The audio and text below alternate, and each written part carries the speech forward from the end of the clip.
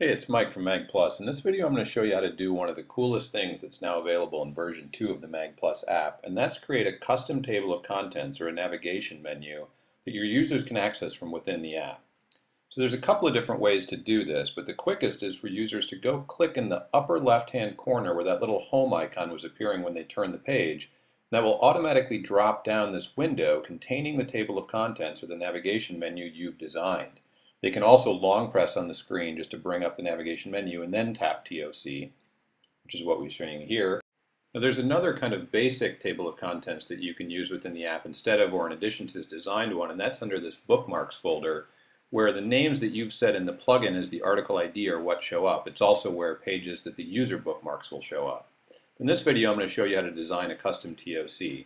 Now again, you can change the names and the icons of those menu choices that appear within the app from within your Publishing Plus interface. So now what we're looking at is the actual table of contents template that comes free with the Mag Plus system when you download the production tools.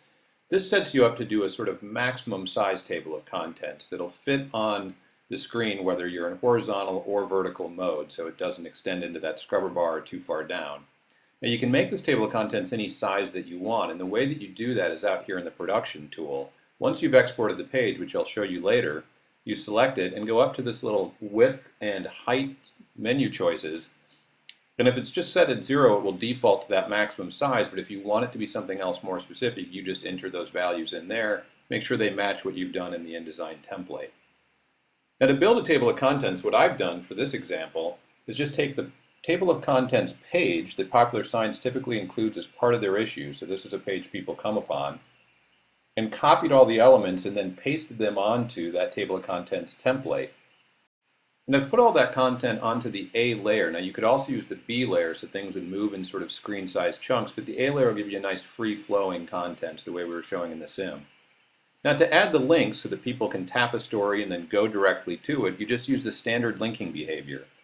So I'm going to draw a box over this area that I want to be the hotspot.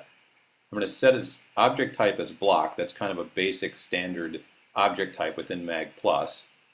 And then I'm just going to click the Add Link button, and you'll see what happens there is it automatically draws a box on this clickable areas layer. That's literally your hotspot. You can resize it, move it anywhere you want.